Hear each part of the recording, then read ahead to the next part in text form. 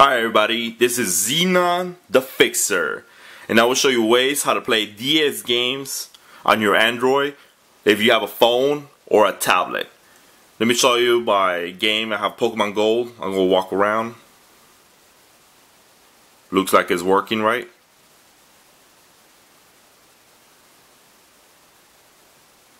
Let me put a little bit of sound right there. Okay, so I'm going to show you the easiest ways how to put the ROM inside here and get the emulator.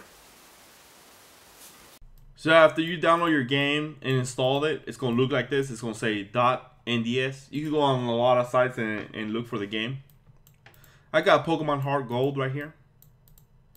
So let me show you the easiest way how to put in your Android device.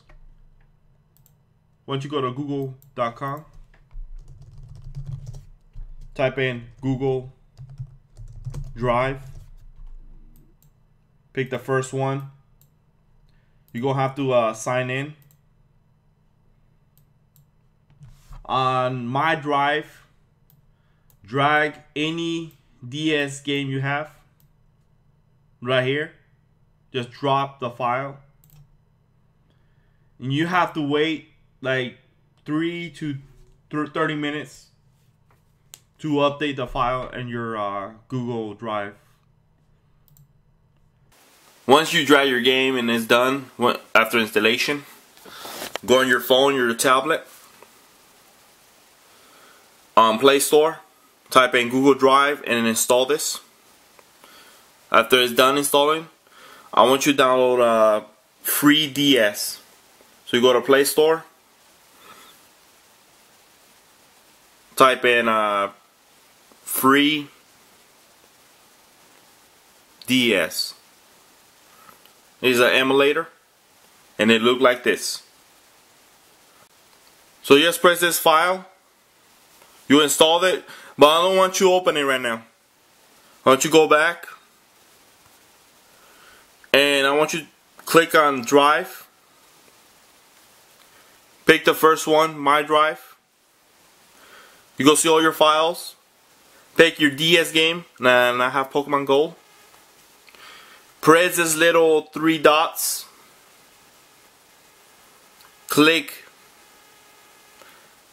Download. Once you download the game, you scroll down right here, and it's going to say there, downloading file, Pokemon Heart Gold. Once you go in your free DS emulator, you press it.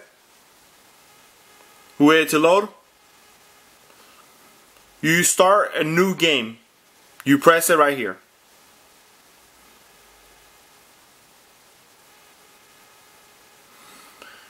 You have to rescan it if you don't see the game. But once you see it, it's going to look like this. You press it. Do you want to load a state?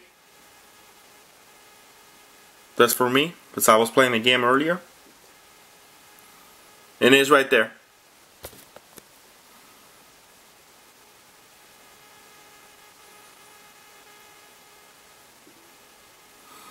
So don't forget. Just go to My Drive. Just press any game, DS game you have. Press this little 3 dots. Press download. When download is done, just go in the emulator and start a new game. If you don't find this game, just press rescan like this. And I got 3 of them. So just press the one you want to play.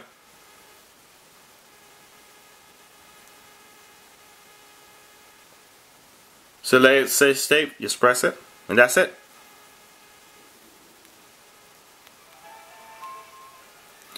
Thanks for watching. I'll see you next time.